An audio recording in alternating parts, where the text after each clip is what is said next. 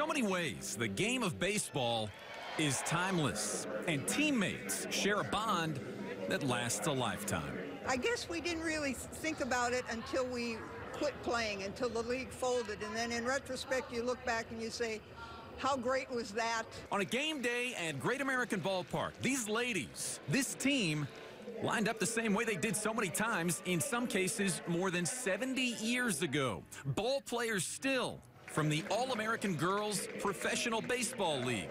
The real-life stories that inspired the 1992 film, A League of Their Own. Yeah, I was only 15 years old, and a scout came to St. Henry, Ohio. I'm from Minster, and he told the insurance man, he says, I think that girl could play for the Fort Wayne Daisies. I thought, where is the Fort Wayne? I was a farm girl, never got out of Auglaize, Shelby County. Known at times as the Lipstick League, games started in 1943 when America's pastime had taken a backseat to World War II.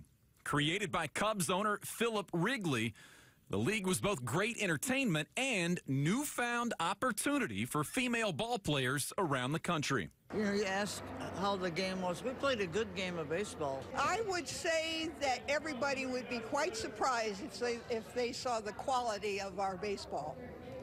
And I think that's a question that people keep asking us is, you know, how good were you really? And I think they would be very, very surprised. Teams like the Fort Wayne Daisies, the Kenosha Comets, and of course, the Rockford Peaches, portrayed in the movie, eventually played a 108-game schedule. And in the late 40s, they drew close to 1 million fans to games played on fields all over the Midwest. My manager was Jimmy Fox, and the first time I got up to bat and swung, and he says, are you a farm girl? I says, my God, does it look like it?